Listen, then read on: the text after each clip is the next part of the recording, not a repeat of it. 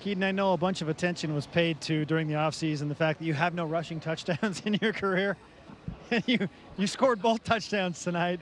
Walk us through how that evolved and what happened at the goal line in both those scenarios. Yeah, I don't think most people had that on the bingo card for tonight, but yeah, it was interesting. We did kind of know in the plan it was probably going to happen. One of those goal lines, we can always have a chance at it, and we call it.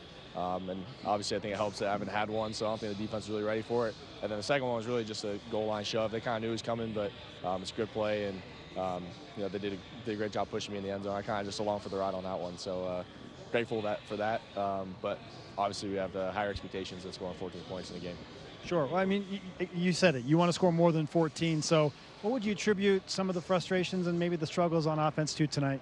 Yeah, we'll have to watch the film. I think there were a lot of third down conversions that were called back because of penalties. We're shooting ourselves in the foot a lot. And then obviously getting in third and long because of those penalties, it makes it tough.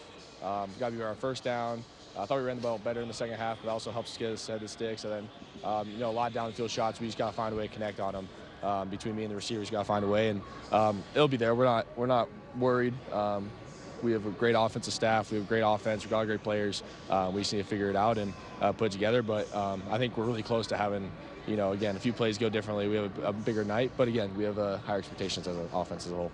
L.J. Martin seemed to find a little bit of a groove late in this game. What was going right with the offensive line and L.J. and the running attack late in the game? Yeah, we started calling a bit different runs, and A-Rod felt more confident in the run game, and LJ just did a great job hitting the hole and running hard. O-line did a great job too, getting blocks. There's a few times there, 4 minutes, they know we're going to run the ball, and I thought we did a good job still running it efficiently. So pretty pleased with that as a whole, and I thought LJ did a great job stepping up as a young freshman in his first game at a pretty good environment.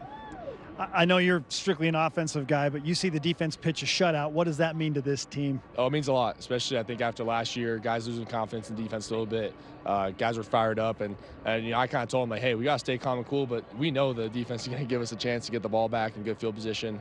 Oh, we had a really good field position on both scoring drives, and again, I think we had 2 turnovers, so pretty happy with that, and they stood up huge, and we kind of knew going through fall camp, we feel pretty good about the offense, but we knew our defense was going to take a huge step up. If you were putting together the script for practice on Monday, what would be item number 1 for the offense to try and shore up?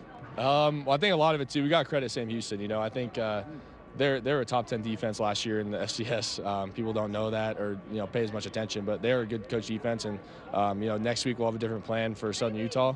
And there's some things we got to clean up. Probably got to make sure we hit our shots and get some chemistry there. But we worked on that last week. That'll come together, and we'll find a way. I know it's tough when you don't have all your guys, and Cody Epps and Keanu Hill are a big part of this offense. So what type of an uptick will you get when those guys are back in the lineup? Yeah, it's nice to have, and guys are so experienced and comfortable, and and I think that solves up some of our miscues and penalties too. And the nice thing is, we kind of knew Kibo probably could have pushed him to go today, I think, but it's nice that we have the cushion of another week to get him back. Cody, same thing, trying to rush him back, but guys being smart, and we should have him back for, I'm not sure when we'll have him back. We'll have him back at some point, and I'm excited to have those guys. How would you sum up the atmosphere tonight in your first game as a BYU Cougar at LaVell Edwards Stadium? Yeah, this is pretty impressive. Starting with the Cougar Walk, we're super deep in that, and I was impressed. I've never seen an environment like that, and just to stripe the stadium and to be super loud. Kalani kind of gave me the choice of where to, which way to kick, and I told them, hey, let's put them back there with the rock, and they did a great job. Kedon, congratulations on a 14-point win. We'll see you next week against Southern Utah. Thank you. Appreciate it.